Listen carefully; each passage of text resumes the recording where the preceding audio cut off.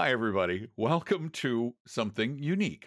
We don't know what to call it yet. We could call it Talking Real Sound Investing or Sound Investing Real Money, but it's a podcast. It's a video, maybe. It's an all kinds of thing. It's an all-purpose program that the three amigos, the triumvirate here, are going to get together every couple of weeks to do a joint.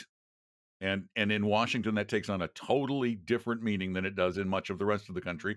A joint podcast between Sound Investing and Talking Real Money. I'm Don McDonald. Over here we have, and I think I'll go by age, Paul Merriman, the host of Sound Investing and from paulmerriman.com. You can speak words if you want to. It's radio. Well, it's great to be here, Don. I'm still confused by what we're doing, Yeah, but I'm we here, all are. and you guys have always told me what to do, so I'm just waiting patiently. Tom's been telling you to do what to do longer than I have, and That's that's true. who's next. Tom, true. who's bossed Paul Merriman around for like 25 years or something. You're going to make me feel really bad now. Beating up the I old guy, try. but okay, why I not? try really hard. So, hi, gentlemen. Welcome to our new little get-together. Hey, it's great to be here. I really am excited and had a difficult time sleeping last night. Part of that was because one of the three dogs were sick. But other than that, I was also, excited about getting together with you guys. Now, Yeah, by the way, we got the dog fixed, so it's only you I have to worry about now. I don't want to be fixed that way. I'm good. Thank you. I don't want that kind of fix. Just a little bit of background. The three of us back in the mid to late 2000s did Sound Investing, the radio show and podcast together. Late And 90s, then late 90s. late night. I thought it was the Yeah. 2000s. Oh, No, 90s. You're right. We It was the started late Sound 90s. Investing in about 97, 99. You came on well, but a we couple did it years after together. I that. came in later. I came in Yeah, a couple years after that. Yeah, early 2000s. Yeah. And we had such a great time doing it. But then Tom and I left Merriman Capital, Oh, or man. whatever it was called. You have then. to bring that up? Come And on. then- We're going all the way today, my friend. I didn't know you wanted to make money and for a living. I didn't understand. If I had just understood. Yeah. So we went out and did Talking Real Money, and how we decided to drift back together because, golly gee willikers, we have such a good time together. And I Or think it this is wasn't that part the of world- aging, yeah. by the way. That we get back together? Relationships mean a lot more when you get to be my age. And so this is really feeling good. I am, of course, not forgetting that it was my relationship that Tom, I'm sure, led to a divorce. I don't know, but there's... Which one of your divorces? Oh, come you on, mean come Tom's on. divorce? Yeah. Oh, my divorce. Oh, mine. Oh, boy. Good news is mine was way before you guys, so And by I the can't way, blame you for are I we it. know gonna be this was going to talking have to about go bear compliance, markets? but yeah, Barely. Okay. bear No, markets. we're going no. to today's talk. And here, let me just set this up for all of you. We want you to tell us what kind of topics you'd like discussed on these every other week get-togethers. So what you can do is you can send Paul a note. Just go to paulmerriman.com, or you can drop us a line at talkingrealmoney.com. This podcast will appear on both sites, on both services. And according to Paul, we're going to put this video up if it all works. So we'll see how that goes. So Yeah, let us by the know. way, my email address is paul@paulmerriman.com. He's Just already really easy, promoting Paul. himself. We haven't even started the show yet. I Come know. on. Well, I'll put another nickel in the Shameless can. plug.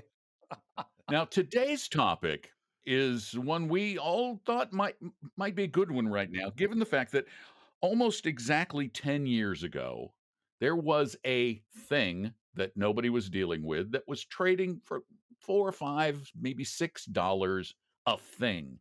It was called Bitcoin 10 years ago. Today, Bitcoin, as we record this, is sitting right around $54,000 a Bitcoin. There are also all kinds of variations on the theme, from Ripple to the joke Dogecoin. And a lot of you ask us about investing in cryptocurrencies. What do you think of crypto as an investment, Paul? Well, I don't think it is an investment. I got to start there. It does not does not pass any of the rules of what would make a good investment. So I don't see it as an investment. I don't see any reason to have it in my portfolio with the exception of one. It went up. And I was all going to say, but it made people a lot of money. That's exactly right. So did Beanie Babies. So, the bottom line is it does not pass the test that I have as to what a good investment is in terms of risk and risk management. What is that test? Well, first of all, I think it's got to be simple, easy to understand. Almost every expert I know, Peter Lynch, Warren Buffett, basically they say don't invest in something that you don't understand. And honestly, guys, I've heard people on the internet, smart people, talk about Bitcoin and admit they do not understand it. And yet, those are people who are in a position to encourage people to do it. And so, just because something is hot makes a lot of money. I do own Tesla, by the way. I have a lot of Tesla, but that's because it Oh, was in an index fund. So, and because it's a real company. well, now you own Bitcoin. Tom, what do you think of Bitcoin and Ripple and Ethereum and all of their ilk? I guess a man lives long enough, he pretty much sees everything. The idea that Paul Merriman would say no to a 75% return in one quarter, the best performing, if I'm using air quotes here, asset class, is a shock. And since you raised Tesla, I think I have this right. Paul, he's doing the devil's advocate Don stupidity. believes the guy who runs Tesla is one of the smartest people probably since Tesla. His Saturday Night Live performance aside. But I think in the first quarter, if you check the numbers, Tesla made more money with its Bitcoin investment than it did the other part of the thing, which is, that's right, selling cars. So what do I think? And by the way, just to go on with this, just to go on with this. What do you really think? I mean, this idea that experts have said no is a fallacy. J.P. Morgan, pretty big money manager, starting their own fund soon. A guy named Rick Edelman, who has been on the radio for many, many years, is a founder of one of the largest registered investment advisories in the country. He's running around telling people to use Bitcoin. So I think when we sit here and say Bitcoin is a bad idea, we sound very old. We sound very antiquated. We sound like old men that like the world has passed us by. Can I ask a question? That's true. I'd like to ask a question. Ask him a question. Please, take him down a peg. No, I want the three of us to remember back to 1999 and how we felt when people were emailing us and just ripping us apart for not understanding the technology, the future of technology, and how we could say that you shouldn't be investing in those very high-risk funds. We were out of step with reality. And then in the end, we were right. And Paul, all you have to do is think back. Can you remember back to 1637? Yes, was trading. I was doing some gardening. Yes, and you found out about tulip bulbs, right? Yes, yes, that was a different situation. They're beautiful. I mean, exactly. And they go up. I mean, that's the combination.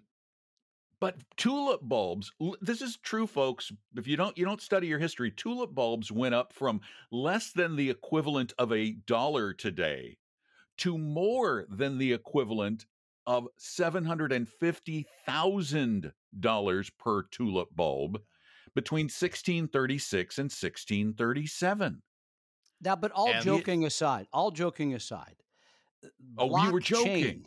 Blockchain as a technology there are uses to blockchain, correct? Yes, everybody agrees to that. Okay, so this Bitcoin or Ethereum or Dogecoin, I mean, Don's going to get into all the whatever. Did you say Ethereum?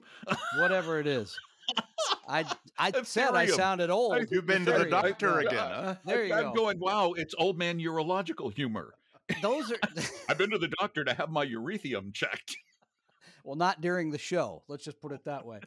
But I mean, so these are speculations on what blockchain could become, right? Whether it became some sort of international currency, I mean, or some way that people legitimately would be using it. The reason that I don't believe it, and I know I was being a little facetious earlier, is that the government doesn't accept it. I don't think you can really be a currency until a government says we will take this as payment for taxes. And for here's example. the other point about this.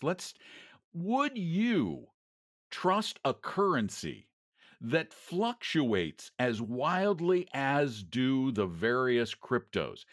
You don't know what their purchasing power is from 1 second to another. At least with a dollar or a euro or a pound or a won, you have some clue from one day to the next what they will buy. The one quality of a currency that makes it good is its relative stability. That, by definition, makes cryptos bad currencies. But you know, the thing is that I hate being able to guarantee that millions of people are going to lose billions of dollars in these cryptocurrencies. And it isn't even whether or not they are a legitimate store of value. I mean, my artwork could be considered a legitimate store of value by my kids, but that's about it. But here's the problem. Just in the last week, the 27-year-old fellow who started, I think it's Todex or Thodex in Turkey, he took out of the country and claimed as his own, I understand, some $2 billion in cryptocurrency. Just walked away, stole it. Now, you know, that's the kind of thing I worry about for people. It isn't even whether it'll end up making money. It's just that the downside is so unbelievably high.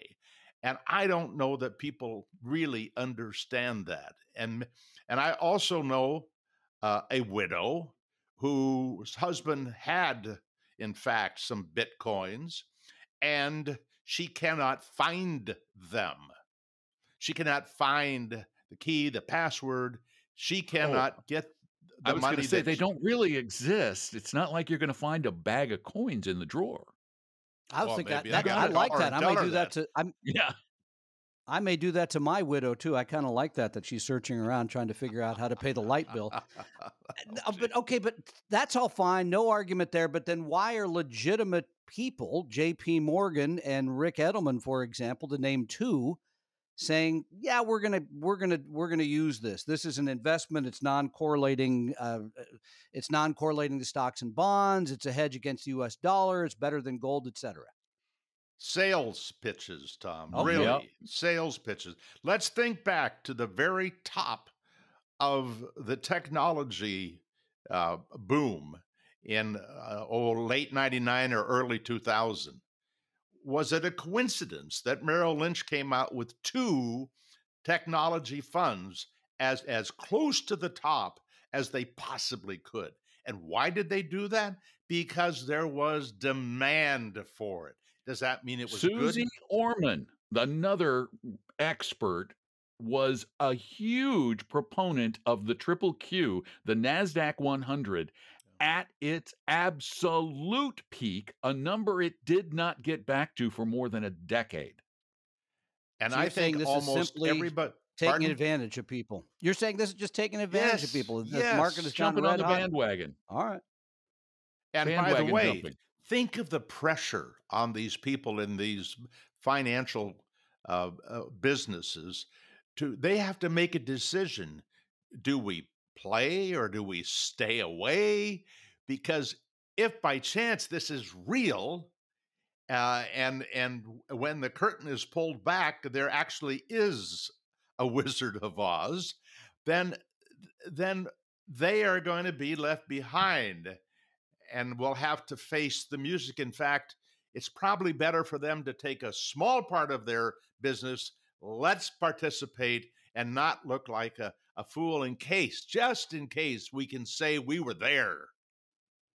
The best example, I think, of the foolishness of cryptocurrencies is a cryptocurrency that was created purely as a joke, as a satire, and that was Dogecoin, named for a guy's Shiba Inu named Doge. Doge. It's not doggy coin, it's Dogecoin. And Doge coins are worth over $30 billion in aggregate, and yet Dogecoins are not accepted for anything.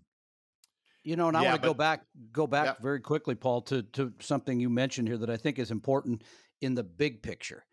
First of all, Bitcoin at all makes up a very, very, very small part of the world's assets. When you look at stocks, bonds, cash, all that, it's a very small number. Number two, really, at the end of the day, what you're saying is this is FOMO. People are worried they're going to miss out on something, which is not unlike what happened in the late 90s and early 2000s. And I guess that brings to mind number three, because somebody just raised this with us. My client raised this recently and said, wow, I made, they made like 48% in the last year, but I could have made more. They want to take some of their money out and put it in something else that had performed better for a recent period of time. And I said, that's just pure greed. I think that's where we're at with the markets, because you've had trillions of dollars that have flooded all these things. People are looking for ideas, whether it's Nifty, Bitcoin, something that's going to make more than stocks and bonds. And so that's where, and again, to me, this is FOMO all over it, that people say, I don't want to miss out on something that's going to be huge. Dogecoin FOMOing at the mouth. There you go. Well, let me give you an example of why people are going to get hurt, because this has happened in the past, even with a legitimate mutual fund. Volatile investments that make a lot of money on the way up and lose a lot of money on the way down have a tendency to cause people to realize, whoa, I didn't know there was that kind of risk in this investment. So they sell. And I think one of the classic stories is CGM Focus for the 10 years ending in 1998, I believe it was. It had about an 18% compound rate of return. Phenomenal. I don't know that it was number one, but it was one of the top performing funds for that decade. Morningstar tracked the actual cash in and cash out, because at the end of the day, if people don't own it from day one and hold it the whole period, you don't get the 18%. What they found was the average return of all of those public investors was a minus 16% compound rate of return. Why should Bitcoin be any different? It's volatile. You can make a lot of money. You could lose a lot of money. I heard a couple people talking about why Bitcoin. It's fun. It's new. Everybody's doing it. And I'm thinking, where in any textbook does it say that the definition of a good investment is something that is fun and new and all those things they're talking about? Oh, and by the way, on Dogecoin, no, Dogecoin. Dogecoin, one Yes. of the reasons it became so hot is the very thing we used to talk to our kids about. Now, don't idolize people just because they happen to be a good basketball player. There's more to life, and they may talk about things other than basketball. And are they qualified to be experts on things other than basketball? Well, that's a decision we make, and a lot of us run around with some name on a shirt to celebrate somebody we idolize. Well, people who are in this process, like Dogecoin, they've been putting their name into the discussion about what a wonderful thing Dogecoin is. And isn't that the way what do they call it when your chain letter works? Oh, You yeah. you get Yeah, other people pyramid. to come in later. It's a Mhm. classic pump and dump. That's what it Yep. actually is. Now, I have to give Motley Fool credit. for great headlines. I want to read you a Motley Fool headline, and I want to modify it a little bit. Their headline, they're so great at headlines to get people's attention. 3 ETFs that are better than Dogecoin. Oh.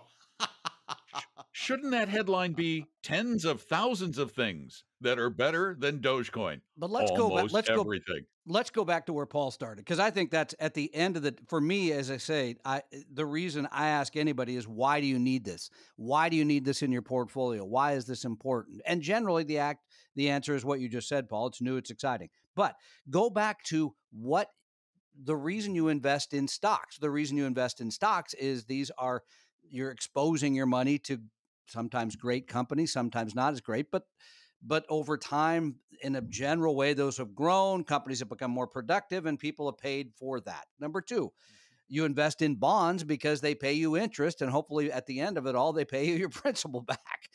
Those are real investments. With Bitcoin, it's a lot like, and Don's pointed this out many times, is simply a speculation as to the next person's willingness to part with their money to buy it. That is it. It is like gold. It is just, I hope the next guy says it's worth 60,000 instead of 55,000. That's really not an investment. That truly is a speculation, which is different than investing. Gambling. Yeah. Pure gambling. The greater fool theory. We're waiting for the last idiot to jump in the pool. And if when I can all the water's gone. Make one comment about the business you're in and that I used to be in, and I loved that business. We're working with people, you're working with people, trying to help them sort out their things so they can plan for the future. So if I'm talking, I don't do this anymore, but if I did, I would be talking about the long-term expected return. For example, if I could use the S&P 500, I know from looking at numbers since 1928 that if you look at the average 40-year period, it's 11%. The best 40-year period was a 12.5% compound rate of return. The worst was 8.9. So I've got some idea historically about where that's going to end up, which then allows us to help people plan. How much money do I need to put away to make this all work out? I don't know how to do that with Bitcoin. I could not start to plan what $1,000 in Bitcoin is likely to be worth in 40 years, which is... I can, though, Paul. I can give you that number because, as Tom mentioned, blockchain makes sense. The concept makes sense because it's a great way to track wealth, to store it, to track it, to make it easily exchangeable and fungible. But Bitcoin is not the answer to the problem because there's no problem it really answers. The answer to the problem of fungibility, of ease of access, of easy transactions, of a high degree of security is already beginning to happen in China with the digital blockchain yuan. And I am confident will happen within the next few years with a blockchain dollar. If you had to choose between a Bitcoin and a blockchain dollar backed by the U.S. government, which would you pick? Yeah, I mean, you got it. And that's why Bitcoin is going to have to be regulated. There is no way the governments are going to allow in the long term that being unregulated, because if you allow Bitcoin to be unregulated, there will be massive manipulation and fraud. I mean, there are so many bad things that will happen. And how do we know this? Because it was the way the market was for stocks prior to the SEC establishing a set of rules to how these things... Did you do your taxes? Did you do your taxes yet? No. When you do your taxes, you will notice a box on the 1040. Brand new this year. It says, have you bought or sold or done any transactions in cryptocurrencies? Oh. Because if you have and you don't check that box, now you're guilty of possibly tax fraud. The government is getting ready to start regulating and taxing cryptocurrencies because they have to. Yeah, and I see how President Biden would like to spend another $80 billion allow the Internal Revenue Service to be a little more aggressive in hopes of attaining some 700 billion, which You I like the know, return on that, by the way. I I think that's had no smart. idea that politics might have come up No, here it's not. today. That's not a political statement. That's simply a Oh, matter of, because no, we do a class on taxes, and do yeah. suggest you pay them. Paul, it's political. We don't we don't have any tricks. No, I just said it's a good idea to spend 80 to get 700 Yeah, it back. is. That's a That's a great return on your I'm investment. the ROI on that. I'm all about it. So we are all in agreement now. All kidding aside, as I started the program, that the investing in any cryptocurrency does not make sense. You do not need this in your portfolio, and that the people that are running around telling you that you really got to be in this are hyping things up, getting you excited about something that may end up being completely bust. And that's going to wrap up our time, Oh Paul. So, man, I had one more point to make. That's Okay, great. go ahead. please. Go ahead. No, make your Look, one more point look, because we this can is make this any length we want. good.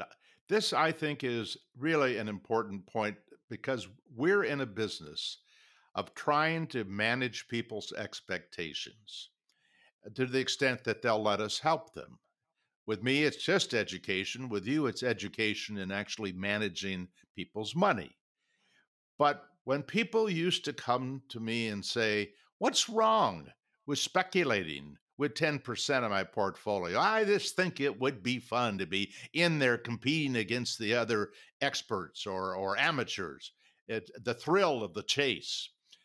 Well, my only answer was, if you can convince me that this money that you're thinking about losing, because most people who speculate, unfortunately, do end up losing. That's what we know.